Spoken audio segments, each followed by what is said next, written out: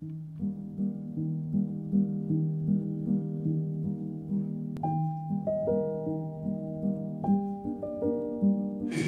is not just about celebrating men, it's also about connecting men.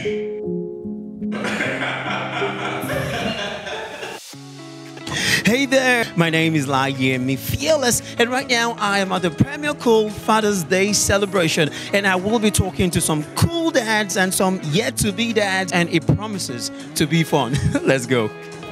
Exciting. It changes your life. In one word. Amazing. Fulfilling. Fulfilling. Sacrifice. Majestic. I think ecstatic. Blessed. There is no word to describe the feeling of being a father. When I'm hungry, I'm very emotional. So hunger makes me emotional, and pain really, when I see people around me in pain, that really gets to me. I'm a very personal person, so when people around me in pain, I get emotional. This part of the world where we are, I see a lot of kids on the streets begging, and for me, I get really emotional because I look at it that, you know, these kids, the only difference between me and them is opportunity. That's basically it. And there's really nothing I can do, and it makes me feel a bit helpless. And even if there's something you can do, a lot of them are programmed to stay in that system. So it gets me emotional a lot of times. I'm not very emotional, but what makes me emotional as a married man is probably when my wife is not in her element. I think generally when I see success stories, so people striving beyond all odds to achieve something, I think it really gets me emotional. I've seen a movie that, as a matter of fact, there's a movie that every time I see the movie, I'm always crying. I don't know if you've seen can I mention the movie? The White Lie. It's a story about immigrants, and that makes like a lot. There's a particular scene that I will always cry on that particular scene. So I cry when I see a good movie. I might probably go way back. I'll probably talk about Set It Off. That's one of my most emotional movies ever. So I'd say, what, Three Idiots? Up. Have you seen that animation? Yes, Up is probably the most emotional because it was kind of intense for me. You know, you're just watching an animated, movie. It's all feel good. They discover a lot of hidden messages. Like when his wife died, they discover that the kid that he thought was real was not even real. It was just an angel taking him to heaven. So really, really emotional movie. Fatherhood for me is being present. Just being there. I learned how to change diapers, basically. You have to always show up, be there for them, be responsible for everything they have to do. You realize that they look up to you for so many things. I learned to be patient. How to be very patient, man, and how not to put yourself first. You know how it is now, like when you want to go like, yo, guys, I gotta get dressed, I gotta go. Now, it's not about I gotta get dressed, I gotta go. You gotta wake up, make sure Zayn is fine, make sure he's had something to eat. If he's not feeling too well, make sure his paracetamol, all this stuff is in check. So you want to be present for them, and you want to be knowledgeable because they're very intelligent and they ask so many questions. The continuous learning experience, right? Which is, I can't remember the last time I had to constantly be Googling every single thing that I experienced. The kid is throwing a tantrum, how do I deal with it? You're trying to teach the kid and he's not learning at the pace at which you want. How do you deal with that? While all this kind of seems like it's a bit stressful, I am actually having the best time of my life because this is a one-time experience you don't pay for, but you actually experience it and you enjoy it. So I'm just diving in there and just whatever I see, it's fun. Like I just have fun. Daddy, I love you. Really emotional. It made my heart melt. Because I didn't grow up hearing my father say that I love you, the first time each of my sons said I love you for me was very, very important and very memorable. Love you, that's a big one. And I get that more than the mother, so that's a bonus. They love their mom more. If I'm standing here, and my wife is standing here, and my daughter is standing there, she'll crawl and come to me. One thing was when I was away and she called and said, her mom called, took the phone and she was like, I miss you, come home now, come home now, come home now. I was broken. I think the most emotional things for me are very little. Like when I smile and she smiles back. When my child rejects everyone except me. They were not feeling fine.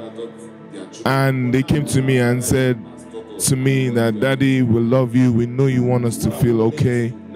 please, can you take this injection for us? It touched my heart. Like, for the first time in my life, I felt like being sick for them. So when he climbs off the bed and he wants me to play with him, then he comes and he grabs me by the arm and he pulls me off the bed and he's trying to pull me somewhere. Like, it's just so cool. Like, you're like, who's this guy? Where are you taking me, man? What's happening in your world? The mistake that my father made is beating me for fun. My father beat us as if it's a sport. Like, So my dad was an old schooler compared to my age, so he did not really get my generation, basically. But still, he was a very, very good father. I think my dad was very protective. He wanted the best for us. So, I mean, the way he showed that was trying to, guide you a little too much across each step of the way, trying to make you avoid mistakes. For me, with my kids, I think I'll be a lot more open to allowing them explore, just doing what they feel like is best for them. I think sometimes you need to discuss, but my father is not the one that will talk. It will beat you, then after the beating, we will not discuss. So I think that for me doesn't work really for me. I want to be a loving father. I want to be the father that my kids can come to with anything, any sort of request. More friendly, more of a friend than a father figure, a protector, a friend. I want to be friends with my kids. The kind of father will be the one that will spoil the child. I'm hoping that my wife can get to discipline, because personally, we go rough and just chop no Adam. Don't do that again, Don't do it again. Just do better. The most ridiculous thing my daughter ever said to me was, "Daddy, sit down. Don't be naughty." I'm like, are you kidding me? Like, you little darling. Yeah. Why do I like slapping mommies behind? My wife and I try to keep fit, so yeah. But we had a friend come in, and I was like, "Oh, you have such a big stomach." She has a mind of her own, and when she doesn't want something, she'll let you know she doesn't want it. And so sometimes I'm just like, "No, I know more than you. I'm your father. You should eat now." And she will slap the bottle out of my hand or slap me. So calling me mom. And I think he knows what he's doing when he does that. So Amber, that's the first. So she got a wind of the receipts, school fees receipts, and she saw it. I don't know how. And then she came up to my bed and then she said, "Well done, Daddy. Thank you for sending us to school." And she patted my head like, "Hey, Akwele, so this is what you're paying." I think we were on a drive. I was like saying to her, "Okay, how do you multiply?" I can't remember. It was like 6 by 3 or something like that. And she was reaching for her calculator. And I said, "Man, you're reaching for your calculator for that?" Then she says, "Dad, it's not everyone who is a genius. You know that?" And actually, that made me to sober up, and I began to understand my children a lot more from that. And like, you don't push them to be not what they are, but you actually support them to be what they want to be. Zane likes to jump off things, man. He gives me a heart attack. Like, he likes to jump off high places. He's like the jump off kid, He'll climb the TV stand and he will want to jump off. I'm like, "Papa, do you know how much head is in the market? It's like, you can't order that thing. You get." I can't remember. That's why it's worse. I can't remember.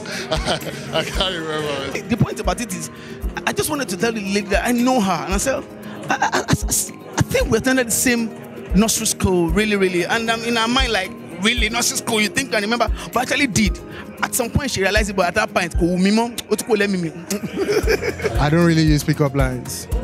So how do you do it? They just come to me. Women just come to me. I think changing diapers, even though I have to do it a lot. I think the ones to be changing diapers. That's why I went this number 2. The one I do enjoy the most is the part when my wife said I should go and change the diaper because it was the one that changed it last time. And I know that it's not me that shits that shit.